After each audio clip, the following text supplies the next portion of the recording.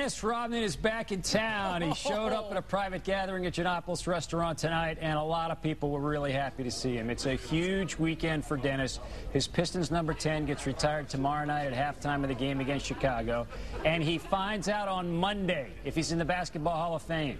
So I had to ask him the obvious question.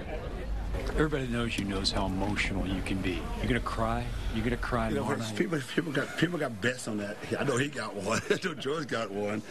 I'm actually trying not to, but it's gonna be hard because it's just gonna be too.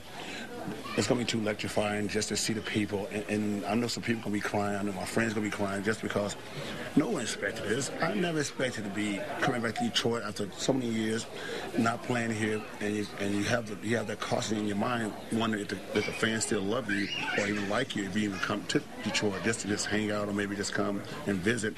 But as someone told me earlier, it's sold out. People like anticipating me coming out there, maybe what he's going to wear, what he's going to do, this. I'm just going to go out there and just try to speak, at least try to speak. Yeah. You're not crazy, are you? No, people know I'm not crazy. Because you never see me do anything crazy on TV. You always say, well, he did this crazy thing. What did he do? He was dancing and jumping. Okay, that's not crazy, but people look at me as this wild, crazy guy. I love it. So, tomorrow won't be no jumping around tomorrow.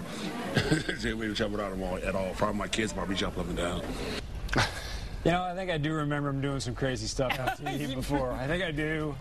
Happy birthday, Gordie Howe, 83. Yeah. And Dennis has mellowed. Dennis has mellowed.